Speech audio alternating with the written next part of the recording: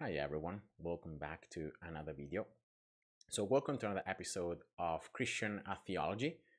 Today I wanted to continue this talk, these different videos that I've done about Calvinism and about the Reformed theology and why, in my opinion, in my view of what the Bible teaches, it's inconsistent, incoherent, and contradictory with biblical truths, with clear biblical truths, such as the free will of man, or the moral responsibility that human beings have for the choices that they make.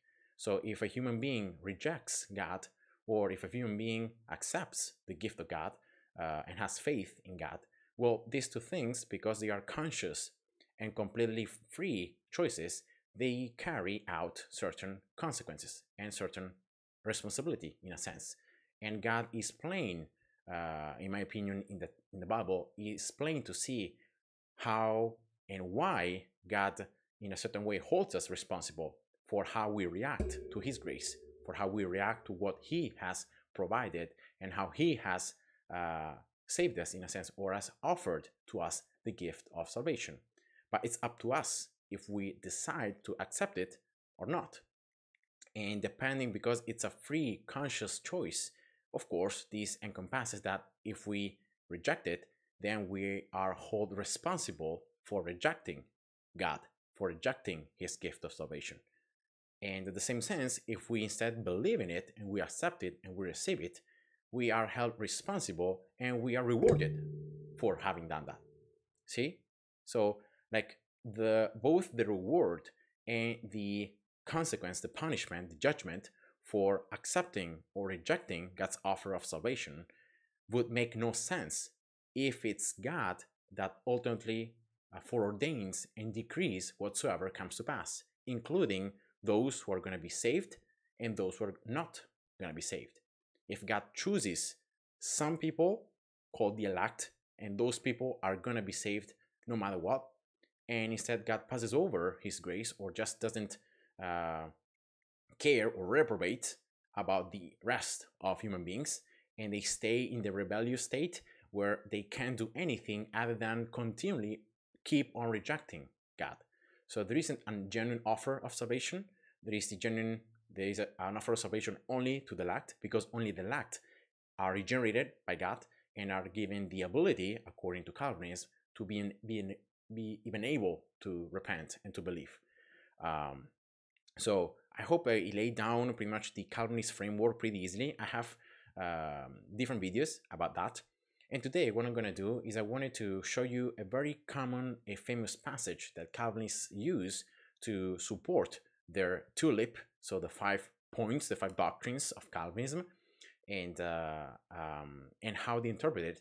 And instead I'm going to share with you a non-Calvinist interpretation of Ephesians 1, and why, in my opinion, the non-Calvinist interpretation actually makes a lot more sense, not only in terms of contextual coherence, but in terms of total coherence.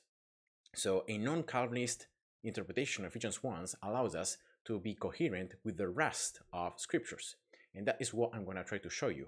Remember, it's very important when we approach the biblical text to have clear principles and have a good hermeneutical approach.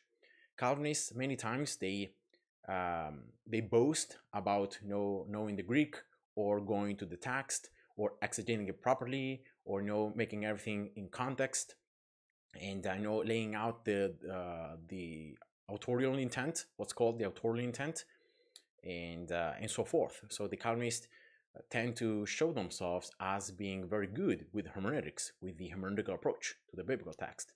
But what really makes me sad sometimes is to hear either friends or people online that seem to be very knowledgeable about the Bible, about the Greek, or about context and about hermeneutics, and then do very, very basic mistakes in their interpretation, in their approach to the text, and like inserting their own presuppositions on the text, and especially when the text uses certain words, which we're going to take a look today in the Ephesians chapter 1, especially keywords such as election, such as predestination, and such as salvation, such as faith, grace. All these words in Calvinism have multiple meanings, So, like Calvinists have different meanings of these words, and they have a very specific usage. They always refer to the same thing. They always refer to the sovereignty of God for ordaining and decreeing whatsoever comes to pass before the foundation of the world.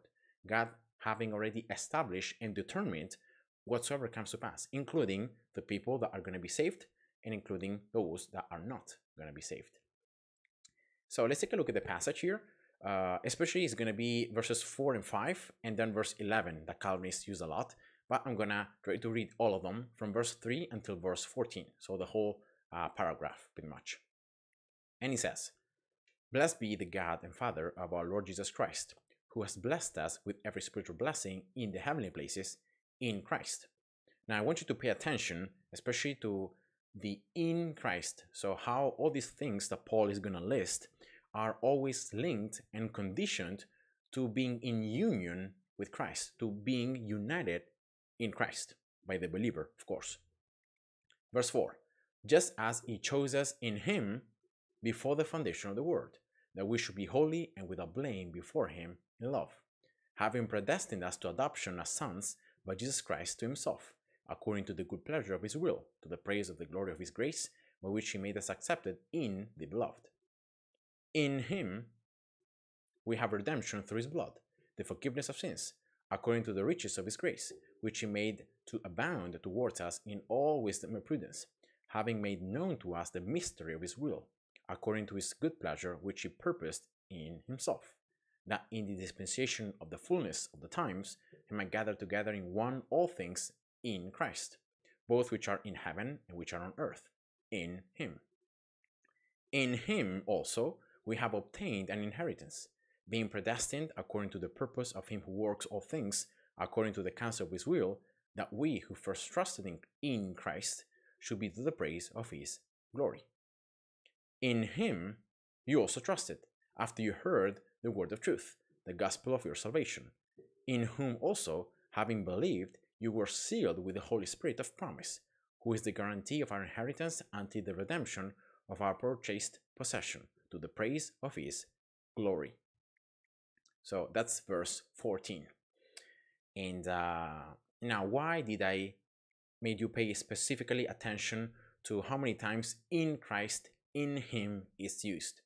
Because as I said before, all these things that Paul lists, so the fact that we have been chosen, so we are elected, this is a very Calvinist word, very specific Calvinist word, that means, that refers to the fact that God has elected, has chosen those who are going to be saved. So every time that a Calvinist reads this, reads God choosing, God electing, God elect, the elect, he automatically assigns to this verb the idea of salvation. So election to salvation. That's how the Calvinist reads the text. But remember that this choosing is actually conditioned by being in Christ. Everything that we have read is conditioned by being in union with Christ. So in a sense, if we are not in him, we are not chosen. See? So until we are in Christ, we are not chosen.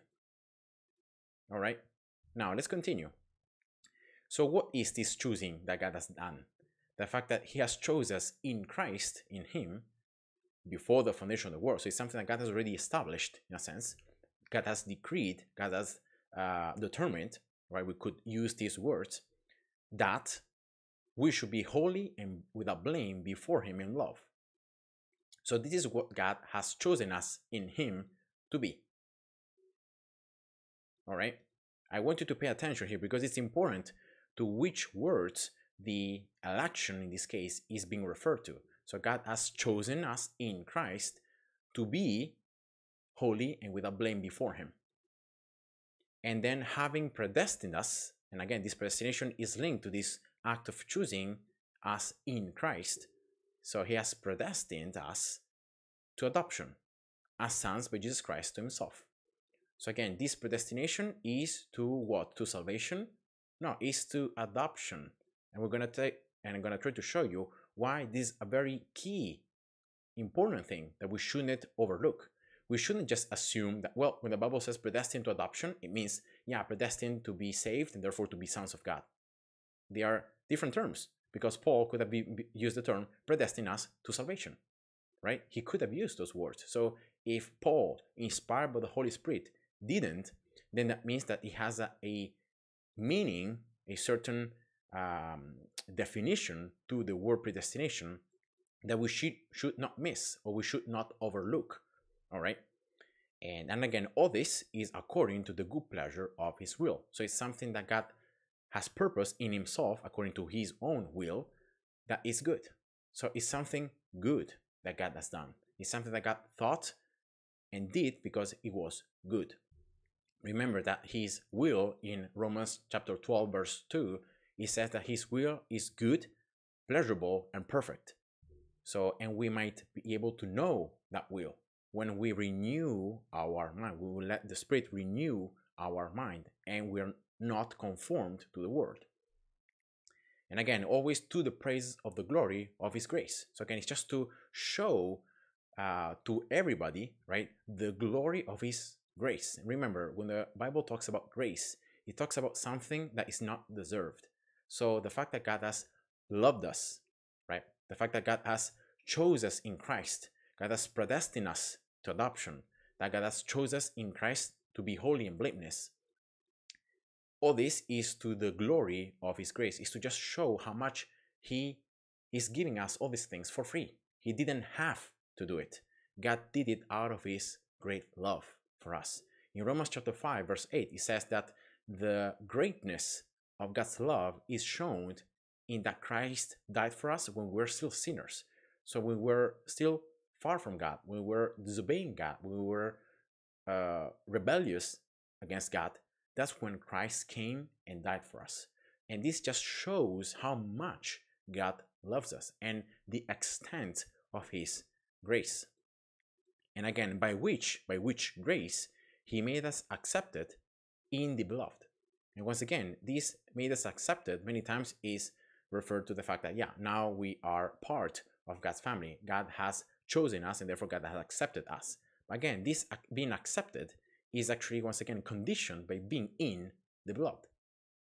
If we are not in the beloved, we are not made accepted. We can't be accepted by God. All right. Now, if we just keep going, verses from 7 to 10, these are verses that normally Calvinists do not really, like Calvinists and non-Calvinists do not really disagree that much on the interpretation, because of course, in Christ we have redemption. So we are redeemed. Redeemed, remember, means to be bought back. So that means that we had something that we lost because of our sin, because of our rebellion against God. We lost that thing that God gave to us, but then God bought it back again to us. And that is why we are redempted by God. We're redeemed by him. We're redeemed through his blood, the forgiveness of sins. And this is what accomplishes redemption for us, the forgiveness of sins, right? According, once again, to the riches of his grace. So how great his grace is, which he made, so which, again, grace, made to abound.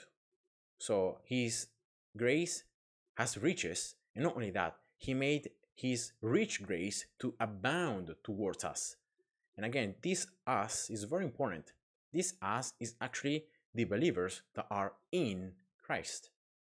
So this is the us, is those who are in Christ. And that's why they are getting all these spiritual blessings that come from being in union with Christ. These are all consequences, in a sense. These are all rewards that we obtain by being in Christ. In all wisdom and prudence, having made known to us the mystery of his will. So this, the mystery of his will is something that it was unknown until Christ came. But when Christ came, he made us, he revealed himself, and he made us know the mystery of his will. So it's not anymore a mystery. It was a mystery, but now this has been revealed. And if you read through 1 Corinthians and 2 Corinthians, you can know even more that this mystery now is finally revealed, has been revealed to us. And even here in Ephesians, it explains this mystery. So this is not anymore a mystery, as sometimes you hear Calvinists say. his will is not anymore mysterious. It's plain to see now. It has been revealed. And what is that will? Right? Again, the good pleasure which he purposed in himself. So this good thing that God has established to happen, that this is the mystery of his will, that in the dispensation of the fullness of the times he might gather together in one all things in Christ. So again, everything is linked and conditioned to being united in Christ, both which are in heaven and which are on earth, in him. And this is the mystery of his will, the fact that we are all gonna make one in Christ. We all become one body, right? We all become one in Christ. And then verse 11, once again, a verse that Calvinists use a lot. Once again, it starts, in him also we have obtained an inheritance, being predestined according to the purpose of him who works all things according to the counsel of his will, that we who first trusted in Christ should be to the praise of his glory. And once again, the fact that we obtain an inheritance is conditioned by being in him. And then Paul uses again the same word they used a couple of verses earlier, verse 5, predestination, predestined us. In this case, before it was predestined to adoption. Now is predestined us to, well, having obtained this inheritance, there is a predestination to this inheritance, and also to the praise of his glory. So he has a predestination that we who first trusted in Christ will be to the praise of his glory. And once again, so this predestination is linked, is conditioned by trusting in Christ, and therefore to the praise of his glory. So once again, is to glorify God, is to show the great mercy and the grace and the love that God has towards us. And again, here the predestination is according to the purpose of him who works all things according to the counsel of his will. So here that means that nothing is outside of God's control. Nothing happens that God doesn't know, right? God knows perfectly well everything that's going to happen. God is omniscient. And this verse just highlights the fact that this good pleasure, which he purposed in himself, this good purpose that he has in himself, made him to work all things. So even the things that we sometimes do as bad or evil, God is using them, is working them according to his will, right? To what he wants to accomplish, to his purpose, right? And for example, this is clear in Romans chapter 9. In Romans chapter 9, we can see how God used Israel's rebellion and rejection of Jesus as the Messiah to actually accomplish his plan of redemption and salvation, right? This is God working all things according to the counsel of his will.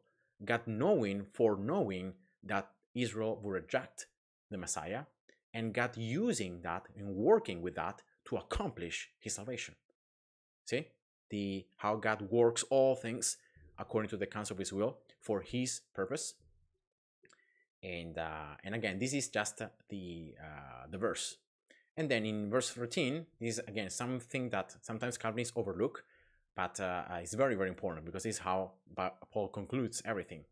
And then he says, because here Paul says in verse 12 that we who first trusted in Christ should be to the praise of his glory. And then Paul says, in him you also trusted. Is implied, not trusted, because it's the same verb. Yeah, if you go to the Greek. So here Paul is talking about sometimes us in terms of Jews, right? We Jews who first trusted in Christ, because remember, not all Jews, not all Israel rejected the Messiah. Jesus' disciples, other people that followed Jesus, they accepted him as Lord and Savior. And those who started to convert and become Christians after Jesus had risen, because of the preaching of the apostles, also they came to trust in Christ. And remember that at the beginning, it was all Jews. Then, as the gospel started to be preached, they started to become more and more people. Then the Jews, some Jews started to oppose it and started to not like it anymore. And that's when the apostles started to go around and to start preaching also to the Gentiles, so to those who were not Jews.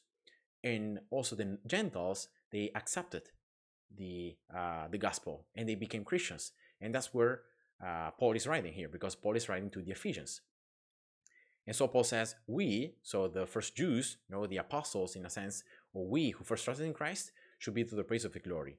And then you also, so even you Gentiles, you of the church of Ephesus, even you, also you trusted in Him after you heard the word of truth, the gospel of your salvation. So again, what it is that saves is hearing the gospel of salvation, and not only hearing, but also believing in it, trusting in it, in Christ, right? That is the center of the gospel. It says, in whom also, having believed, you were sealed with the Holy Spirit of promise. So this is very important. If you go to the Greek, this is even more clear that the verbs right here have a certain time connotation.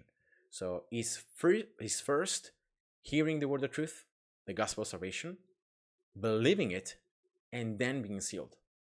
So it's like a process. It's first hearing, believing, trusting, and then being sealed. All right? It's not like you are first sealed and then, or like you are regenerated by the Spirit. You are enabled to hear, you are enabled to have faith and to believe, and then you believe. According to Ephesians chapter 13, it's actually the opposite. First, you hear the word, you believe in it, and then you're sealed by the Holy Spirit. Then you are regenerated, then you are born again.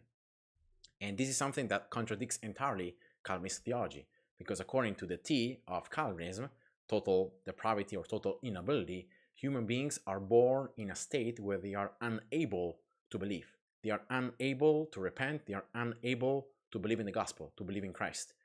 And that's why all human beings, unless God, they are part of the elect. So unless God supernaturally regenerates them first and vivifies them and allows them to repent and believe in God and have faith, they can't in any way have faith. So the people that are rejecting the gospel, that are rejecting in Christ, that are rejecting God, they're not really doing it because they are choosing to reject Him.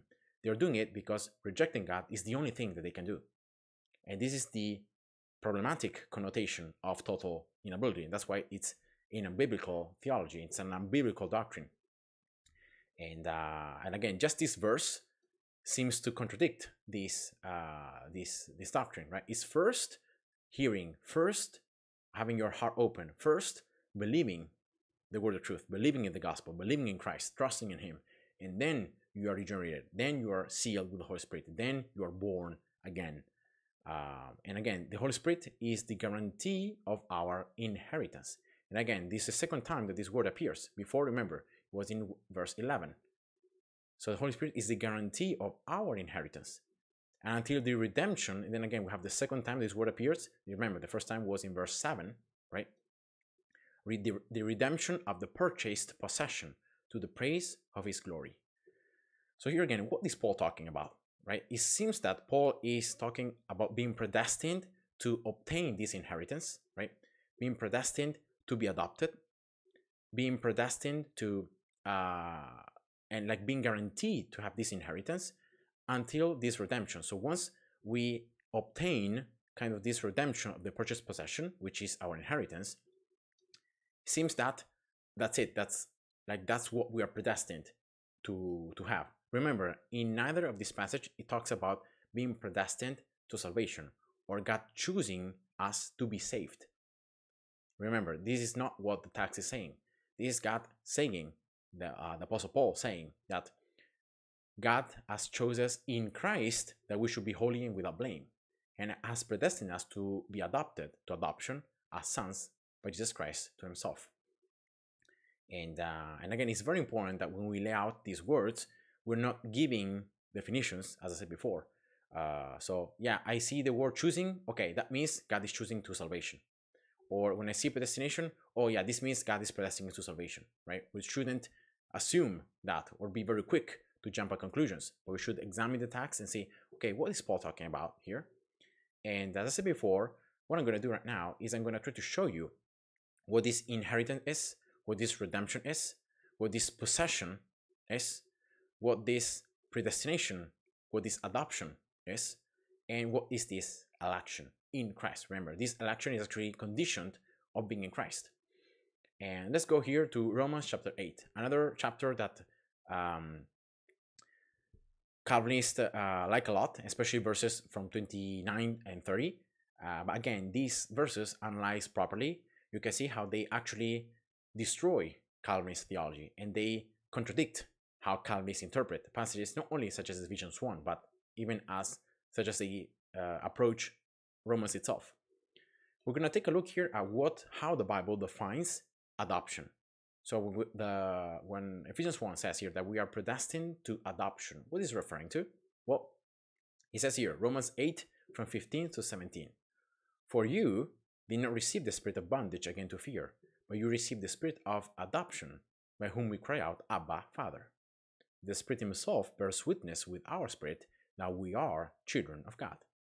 And if children, then heirs, heirs of God, and joint heirs with Christ, if indeed we suffer with him, that we may also be glorified together.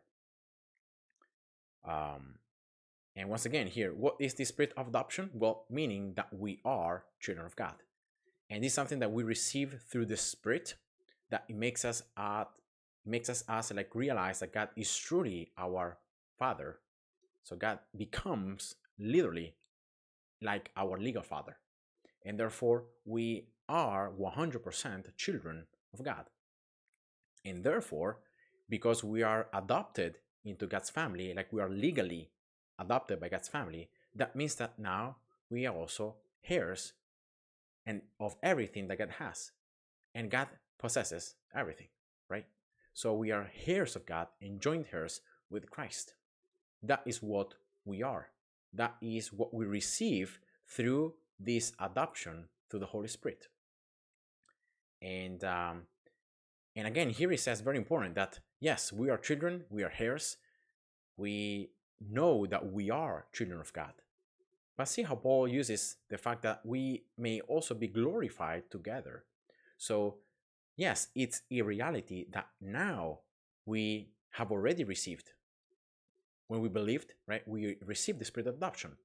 We refer to God now as our Father. We are children of God. We are heirs. But the glory, so the full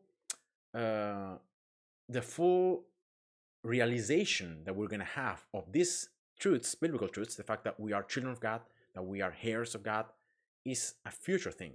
It's a future glory that will happen. And you don't believe me? Well, just continue reading. Because if you read from verses 18 until 25, it's even more clear. Paul then here says, for I consider that the sufferings of this present time are not worthy to be compared with the glory which shall be revealed in us. So again, this glory shall be revealed. It's not yet revealed. It will be revealed. And then he says, for the earnest expectation of the creation eagerly waits for the revealing of the sons of God.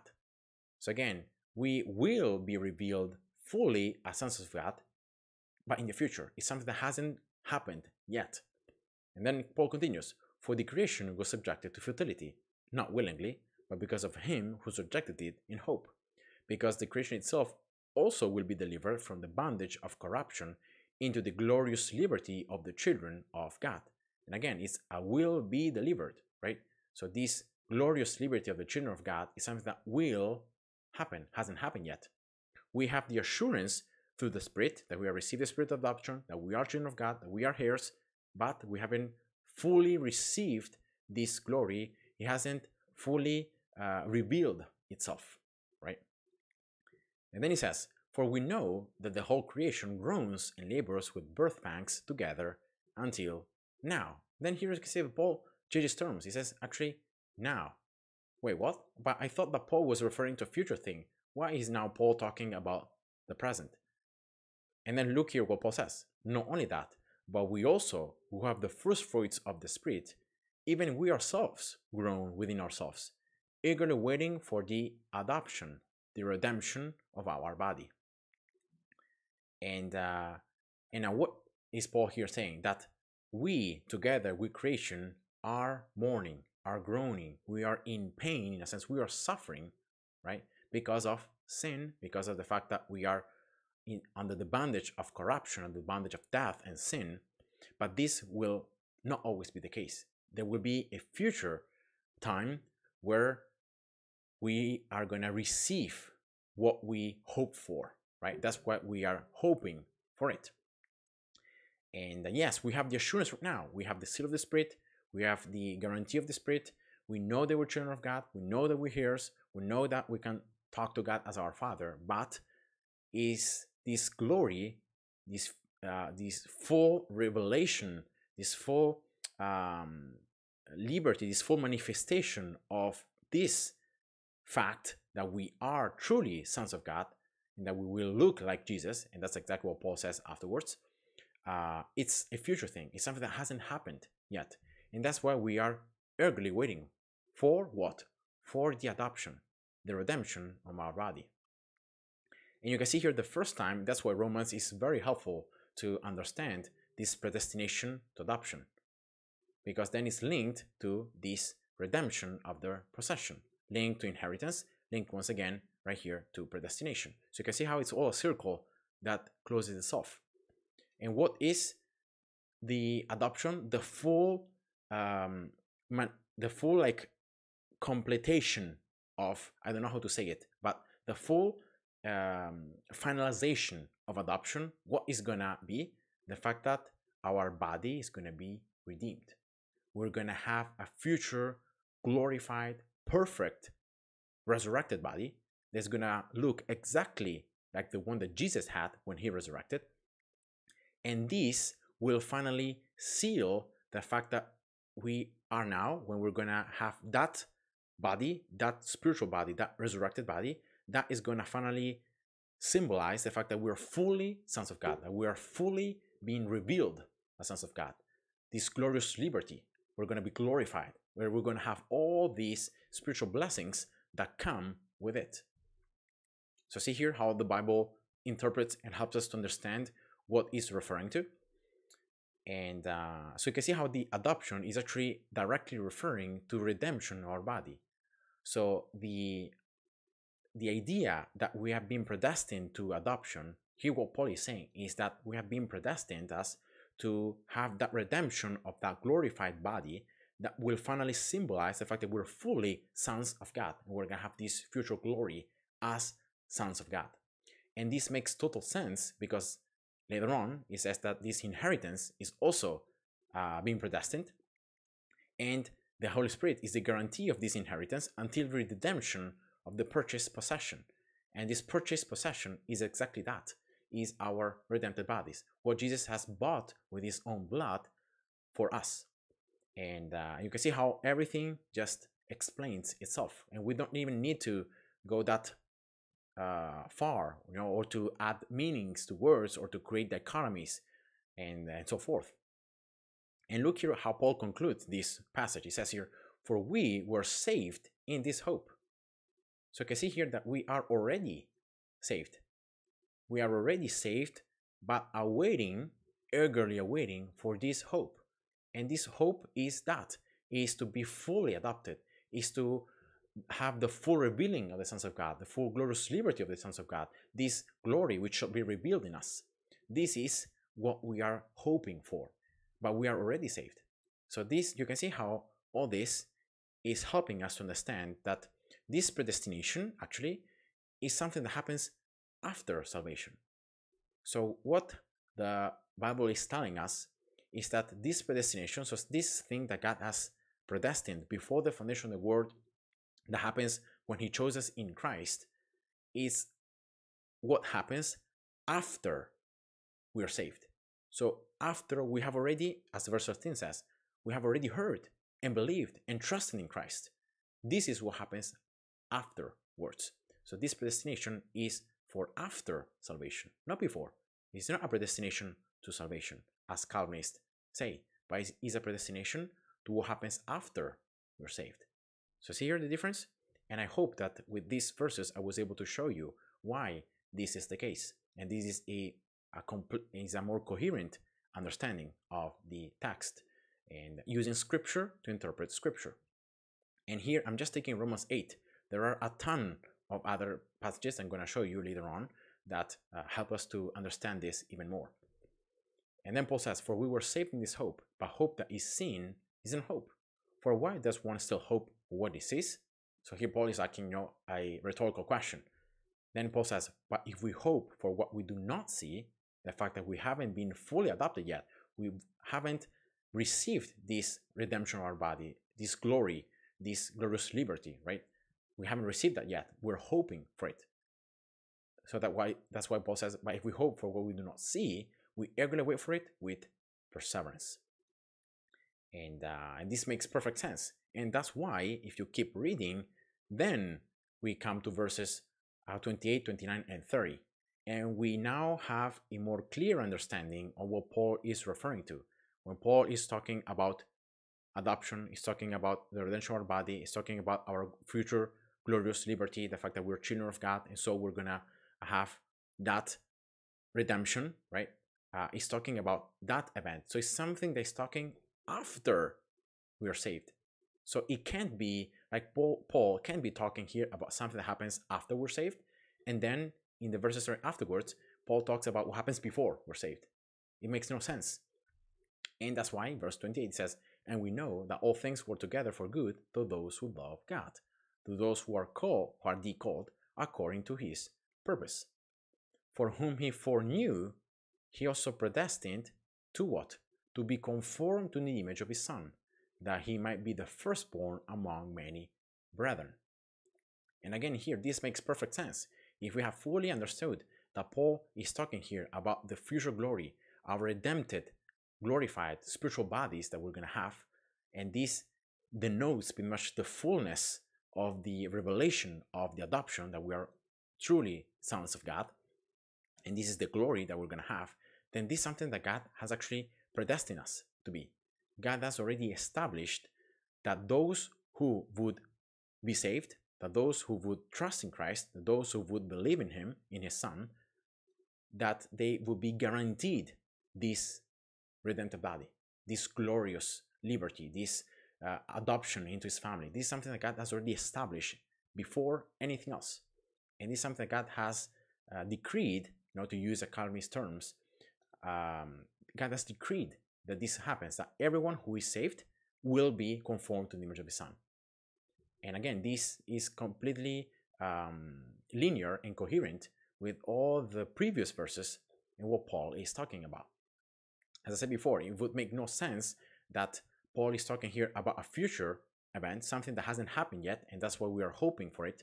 And then Paul reverts and talks about something that happens before that, right? It would make no sense. And that's when then Paul continues, and he says, moreover, whom he predestined, these he also called. Whom he called, these he also justified. And whom he justified, these he also glorified. You can see how these are all terms that are written in the past. So it's something that God has already done, because God, of course, is out of time, right? God is outside time. So these are all things because of his foreknowledge, because of his omniscience. God knows who are going to be the ones that are going to trust in Christ and those who will not. And God has already established that those who will trust in Christ, those who will be saved, then those are going to be predestined to this future glory, to this redempted body, to be fully adopted and to receive this inheritance. And these are all things that God has done, because these are also the people that God calls, because God calls those who respond to him. God calls, and those who respond, they get to walk into the call that God has for them, into the purpose that God has for them. And again, those who are called, so those who respond positively, those who believe, are also justified, because again, we're justified by faith and not by works. And again, those who are justified are also glorified, because these are all things that God has established that will happen. And you can see all these things are actually consequences of faith. We are glorified because of our faith. We are justified because of our faith. We are called because of our faith. And we are predestined because of our faith. So all these things happen after the fact, when we believe in Christ, when we accept him, when we decide to believe the truth and we receive the Son and we do not reject him. And again, this is an ability, as I said before, that God has granted to all people. Anyone can come, repent, and believe in God. Anyone can. It's not like God has blinded some people, God has prevented humanity to be able to do that. If some people do not come to God, it's not because like the Holy Spirit hasn't enabled them, or they have been regenerated, or they're not part of the elect. Very simply because they are suppressing the truth, as Romans 1 says, and rather than acknowledging God and coming to Him, they are suppressing the truth and they are following lies. They are following their own wicked minds and they are rejecting God. And that's why they are responsible for that suppressing the truth, for that rejection of God. Because they could be saved, they could believe in God, but they decide not to. They chose not to, and that's why they are responsible. That's why there are consequences.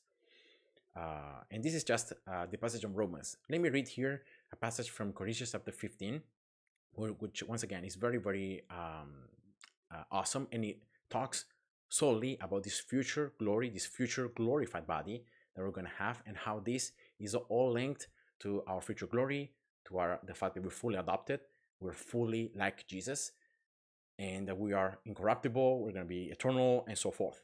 Look here, verse 42, it says, "So also is the resurrection of the dead. The body is sown in corruption, it is raised in incorruption.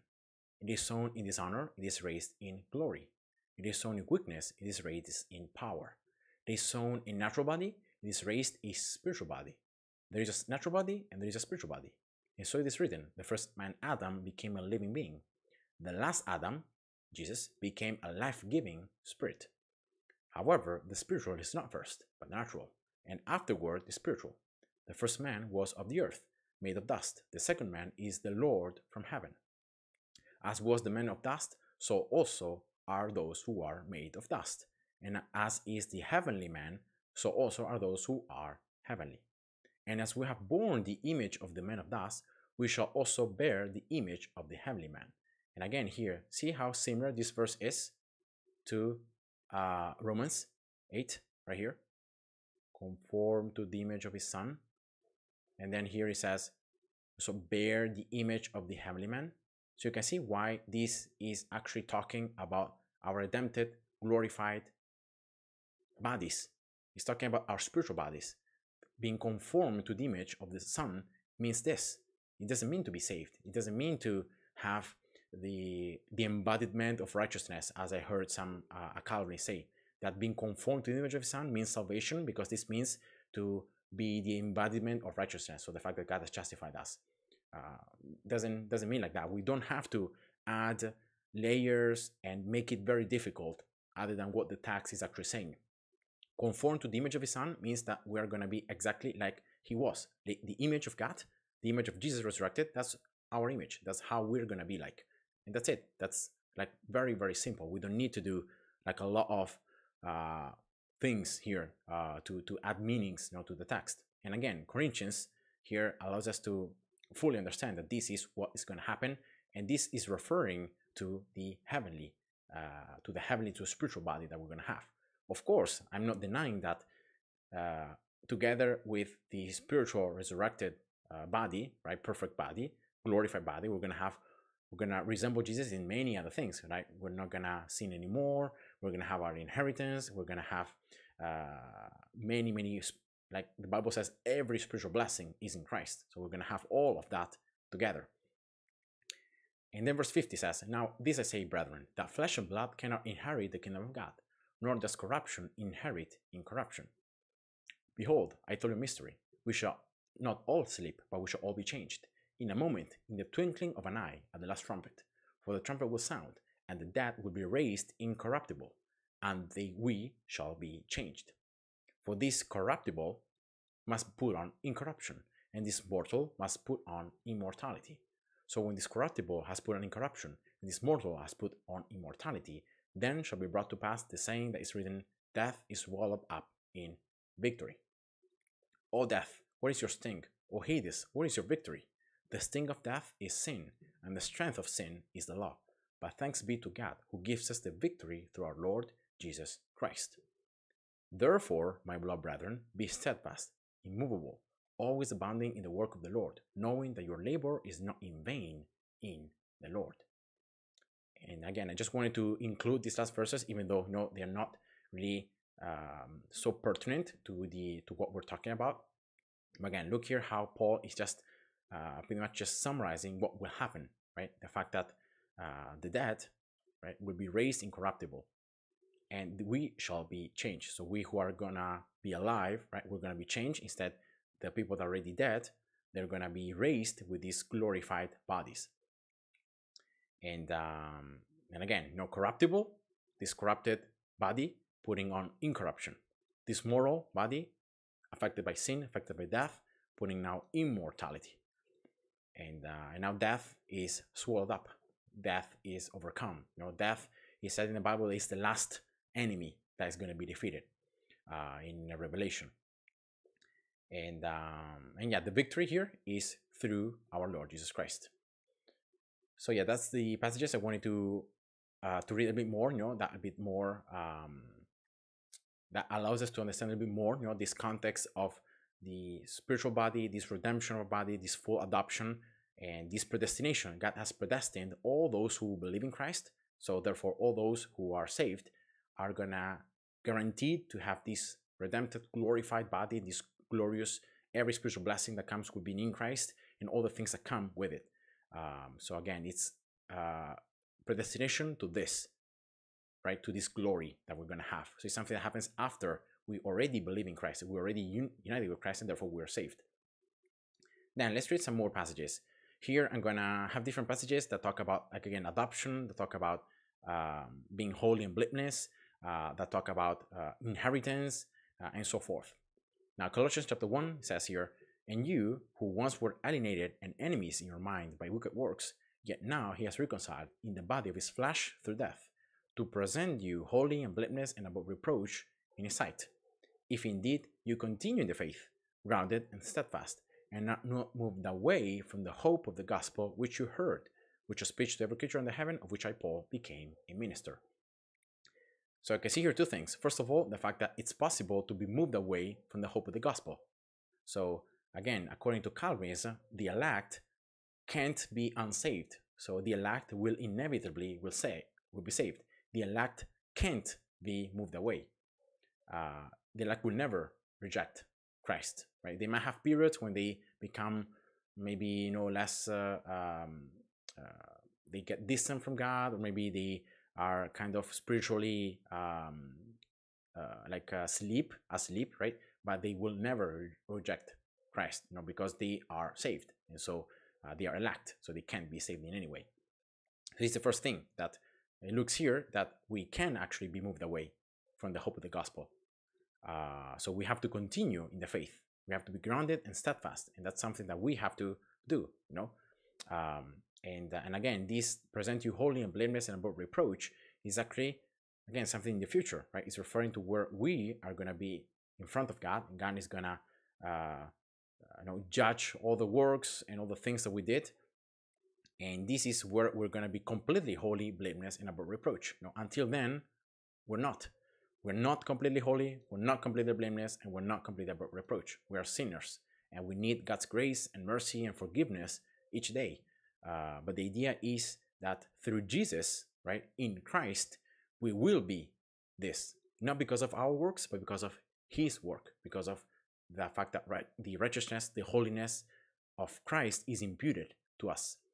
And again, this is just to show you that when it says here, just as he chose us in him, that we should be holy and without blame before him in love, is again talking about a future event. It's like talking about when we're going to stand in front of God, that God is going to judge our works. It's not like a judging for condemnation, but it's going to be a judging for the works and for the rewards, So yeah, again, so you can see how this choosing, yes, it's something that God has done in Christ before the foundation of the world, but this is something that God has established, and it happens, and this is something that happens after we believe already. So again, it's just to show you that link. Second thing here, John chapter 1, verse 10 to 13. He is the Word, so it's Jesus. He was in the Word, and the Word was made through him, and the world did not know him. He came to his own, so to the Jews, to Israel, and his own did not receive him. But as many as received him, to them he gave the right to become children of God, to those who believe in his name, who were born not of blood, nor of the will of the flesh, nor of the will of man, but of God. Now, this is again a very common passage that sometimes Calvinists twist, and they change the order of things.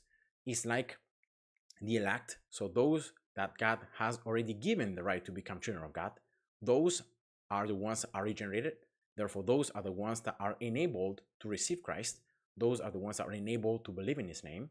And therefore, those are the ones that are regenerated, because it's a supernatural thing that God does that is not depending, not even on the will of man. So it's not something that I do with my will. So it's not like I decide to believe and therefore I'm born again, right? That's how Calvinists interpret this passage. But you can see this is not what the passage says. Having in mind all the things that we discussed, you can see that it's actually the opposite. It's the fact that those that receive Him, those who believe in His name, to them He gives the right to become children of God. So it's the opposite. It's first receiving God, it's first receiving Christ and believing in His name. And then God gives you the right to become children of God. And of course, this is adoption, right? To become children of God, that's another word for adoption, to be adopted. Again, same word that we have seen in Ephesians chapter 3 and in Romans 8 and in 1 Corinthians. And again, in this fact, so the fact that we become children of God, this is something that God has established. So it's not like the fact that I believe in Christ, now I am the one that has to make myself to become part of God's family, right? Or I'm the one that has to do something to be adopted, or has to do something to be saved. It doesn't work like that. God has already done everything. It's all according to His sovereign plan and His sovereign choice to save whatsoever is going to receive Christ and believe in His name. And this is something that God does. So it is God that adopts me. It is God that gives me the right to become His children, right? It is God that does this. It doesn't come from my will. I can't make myself to become a children of God. It is God that does it when I receive Him, when I believe in Christ. So you can see how the condition to be children of God and the condition to be born again is actually receiving Christ. It's like having faith in Christ. That's the condition that allows you to be regenerated and allows you to become children of God, not the other way around, as Calvinists suggest. Another one, Galatians 3:26, for you're all sons of God through faith in Christ Jesus. So again, it's faith that makes us sons of God. It's not like we are elect and therefore we are already, in a sense, sons of God, even before we are regenerated, before we have faith, before we're saved. So it is faith that makes us sons of God. Again, this is all in line with what we have seen. Galatians 4:5-7 says to redeem those who were under the law, that we might receive the adoption as sons. So again, we are redeemed. Remember this word, to be bought again, so that we can receive the adoption as sons. We can become sons. Again, and because you are sons, God sends forth the Spirit of His Son into your hearts, crying out, Abba, Father. Therefore, you're no longer a slave, but a son. And if a son, then a heir of God through Christ. This is very similar to what Romans 8 said, And again, you can see how the Spirit is actually sent into our hearts after we are sons. So after we believe. Remember, it's a process. Having faith, being given the right by God to be born again and to be adopted and to become sons of God. And then we have the Holy Spirit that is poured into our hearts. If you look at the Calvinist, it's the other way around. First, is being regenerated by the Spirit. Then you believe, and then you are saved in a sense. But you were already saved because you are an elect. So you can see how the Calvinist just switches the order. It's first the Spirit that regenerates you, and then you can believe, or you are enabled to believe, and then to be saved and to be adopted. But for the Bible, it's actually the opposite. First you believe, then you become adopted, you become a son of God, and then you receive the Holy Spirit. Exactly as Ephesians 1 says, right here in verse 13 and 14. You can see how if we do not follow the Calvinist framework, it all makes sense. It's all coherent. We don't have to resort to using double meanings, right? To say, yeah, there is an adoption of one sense, there is an adoption in another sense, or there is, when here the Bible talks about the Spirit in our hearts is referring to an action that is not the regeneration though. So the regeneration is not the Spirit coming to our hearts, it's something different. So they keep adding layers, they keep adding meanings to words. when instead there is not such a thing in the scriptures. They have to start like dichotomizing faith, right? There is the common faith and there is a salvific faith. There is the common grace and there is the specific grace. There is the hidden will of God and there is the real will of God. Those are all things that Calvinists have to do in order to make verses such as this one that seem to contradict their theology to fit their theology. And again, remember, that's something that is very dangerous, and yeah, we should not do. Another verse here in Ephesians chapter 3, not to read everything, but it's the fact that even Paul says, we not that I have already attained it or I'm already perfected, but I press on that I may lay hold of that for which Christ Jesus has also laid hold of me. So it's a future thing, right? And again, it's yes, it's something that even now we have the assurance of. We have the Holy Spirit testifying to our spirits that yes, we're saved, yes, we're children of God, yes, we're adopted, yes, we are heirs, as we read before, right? We are heirs of God through Christ. We are going to receive the inheritance, we're going to receive the adoption, we're going to receive our future glory. But these things have yet to fully be revealed and to fully happen. And yeah, so again, the idea is to keep pressing on, and the fact that we're not yet perfected. So it's a future thing, right? It's not something that has already happened, that has to happen. And then I have some more here. Colossians 3:23-24 says, and whatever you do, do it heartily, as to the Lord and not to men, knowing that from the Lord you will receive the reward of the inheritance, for you serve the Lord Christ. And again, the inheritance is what we get from being in union with Christ. So whatever we do for the Lord, right, and not to man, from the Lord itself, we're going to receive the reward. And again, there is actually a difference between the inheritance and the reward. The inheritance, like the spiritual blessings, all the things that we're guaranteed because God has put all these blessings in Christ. Instead, the rewards, when the Bible talks about the rewards, are those things that God is going to give to each individual believer depending on the labor that they did, the works that they did, and all the things that they did during their lifetime for His kingdom, for God's glory, being obedient to God, and so forth. And depending on each believer, some believers might have more rewards, some might have less. They're all going to receive the full inheritance because they're all going to be saved. They're all going to be welcomed, they're all going to be adopted, glorified. But to each is going to be given different rewards depending on the works that they did in Jesus' name, and also for the will of God and for the glory of God.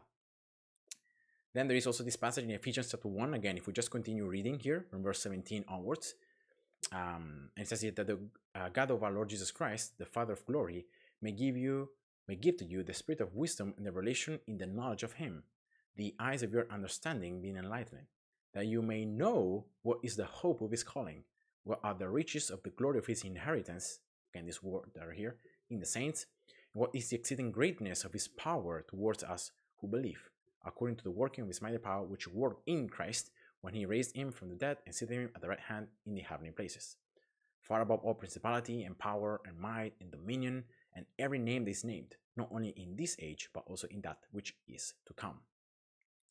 And again, this is something that we should ask for God, should be renewed in our mind, and also we might have wisdom and revelation, increase our knowledge of God and of Jesus Christ, and having our understanding being enlightened. Sometimes when we have a certain framework, theological framework, it's like we are limited in our understanding because we read these verses and we always interpret it in the same way. We always limit somehow what the scripture could teach us. So it's very important that our eyes are enlightened so that we can see the full truth and the full picture of God's wisdom, and we don't sometimes put limits to what God can and can't do.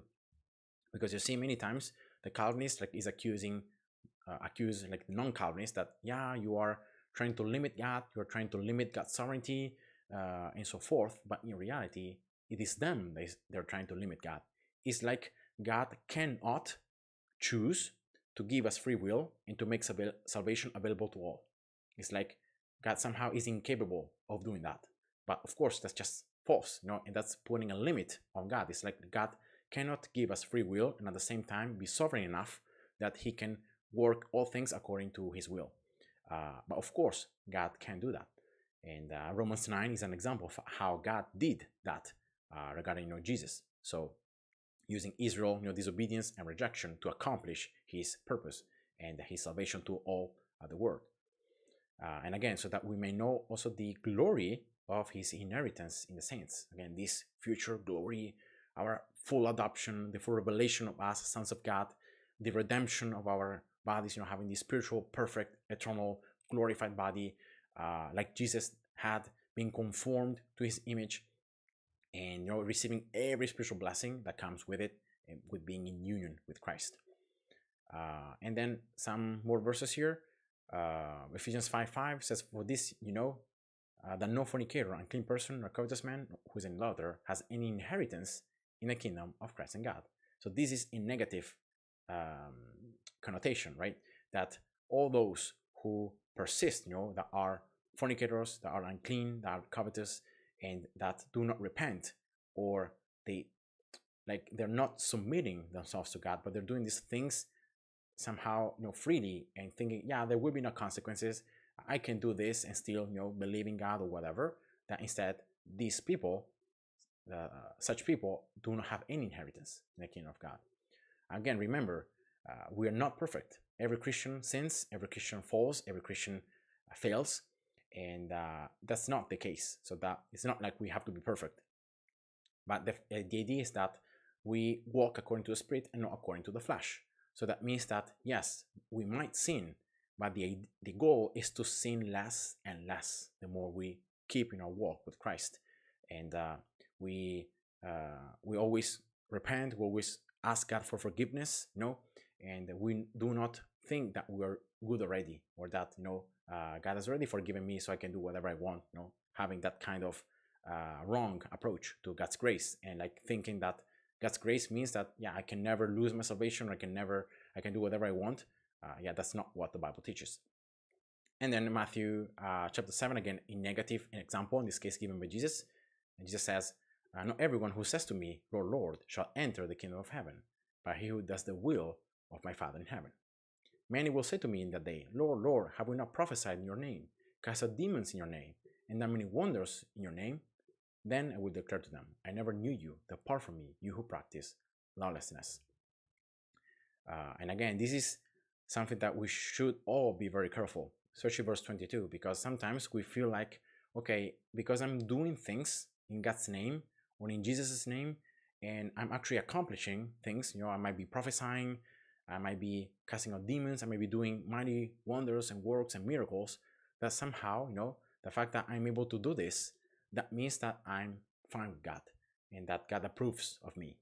But remember, this is very important that we always put the will of God in the first place. Not our will, but his will. We always do it for his glory, not really for our own gain or power or authority or whatever. We'll always do it for God, not really looking for receiving the appraise of the glory of man, but to receive the praise and the approval of God. And again, it's very important to be known by God. Not merely saying, yeah, I know Jesus, I know God, but that he says to us, I know you. So that's the most important thing. And again, here are some other verses. Galatians 5:5, "For we through the Spirit eagerly waiting for the hope of righteousness by faith." Again, the means of obtaining this is by faith. The hope, future thing that we haven't got it yet, again, is also righteousness. So the full revelation or revealing of the righteousness that we're going to have is something that hasn't happened yet, right? So again, all these things relate to the future, to this future glory that we're going to have. But all these things relate to what happens after we already believe, because faith is the means through which we obtain these things, right? So that means that we already have had faith. And again, Colossians 1:12, "Giving thanks to the Father who has qualified us to be partakers of the inheritance of the saints in the light." And that's pretty much it. Now, this verse from before, Matthew 7, actually made me remind of a verse in Corinthians, I think it's 12. For Corinthians 12. Wait a second here. Yeah, here we go. Oh, 13, sorry. Yeah, not 12, but 13. When he talks about love. Yeah, the greatest gift. And here Paul says, when I was a child, I spoke as a child. I understood as a child. I thought as a child. But when I became a man, I put away childish things. For now we see in a mirror, dimly, but then face to face. Here Paul is talking where we're going to be fully revealed as sons of God, you know? And he says, now I know in part, but then I shall know just as I am also known. And this is the most important thing, you know, not just us expecting to fully know God, but also to be fully known by Him. And so to be approved by Him. That's the most important thing that we should be always looking in our lives. And that's it, guys. That's the episode I wanted to make. I know it was kind of long, but I wanted to really unpack as many things as I could. So hope you enjoyed. God bless you, and see ya. Bye bye.